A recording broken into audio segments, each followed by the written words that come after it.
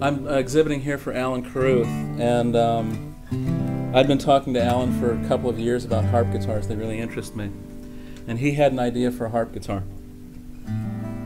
And then he must have had a flashback to some acid trip because this came out of his mind.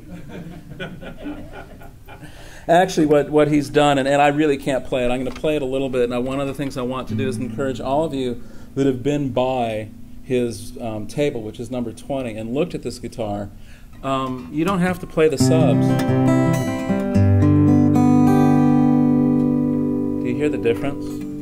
You get this beautiful sympathetic vibrations from these strings now, and it's like having reverb on the guitar. When I have an opportunity, and Stephen Bennett, who I know a little bit, has coached me and said, when you're going to play harp guitar, give yourself about 6 months to a year.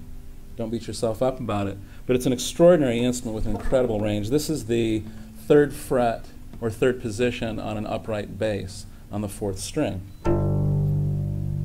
And that rings really, really clear. So this is a really, I think, an exceptional design. It's part harp, it's part guitar, and it is the beast with 2 backs. I'm not going to play anything on it because I would just butcher it, but I want you guys to come down and take a look at it, because it may be, if it's not the most unique instrument here, it's in the top 5.